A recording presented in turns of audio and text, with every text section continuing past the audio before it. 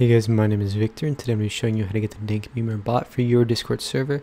It is one of the most popular Discord bots there are, and it's very useful and has a lot of capabilities.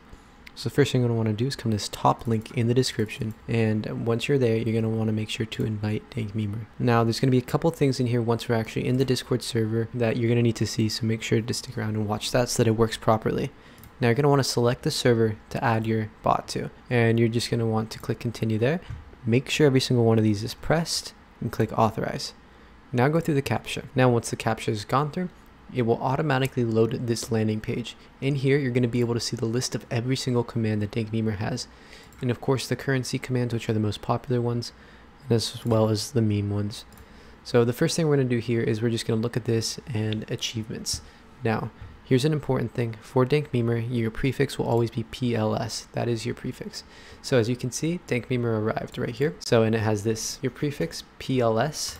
You're going to want to type PLS help, and it'll initiate some things here, which will tell you how to do the different commands if you don't want to look at the other screen and you want to do it inside of Discord.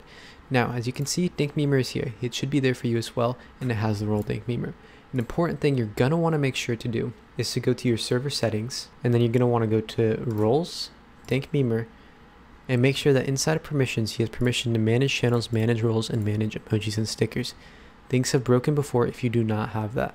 So you need to make sure to do that and save changes, and now you can close out of that and Dank Memer will always work properly.